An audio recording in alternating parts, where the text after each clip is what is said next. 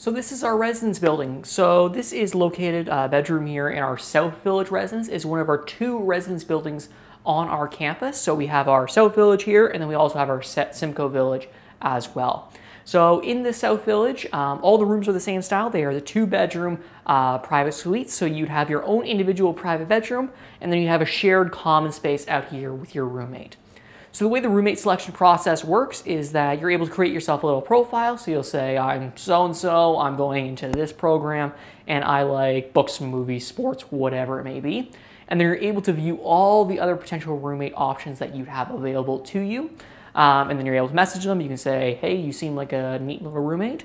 And you're able to match with them as long as you both agree. And then boom, you guys are roommates. If you don't want to do that, you can have residents select for you and have that option available to you as well.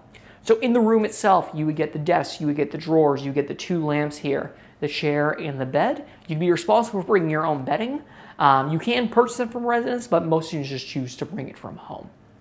All your utilities are included as well. So that includes internet. So the internet is the same Wi-Fi that you would use throughout the school. So whether you're in the main building here, or if you go over to the main building, library, gym, wherever you may be, it's all the same Wi-Fi network. Electricity, as well as water are available to you as well. Out in the main common room area here, you would get your mini fridge, as well as a microwave provided to you as well, plus two chairs, a little table, and the television as well.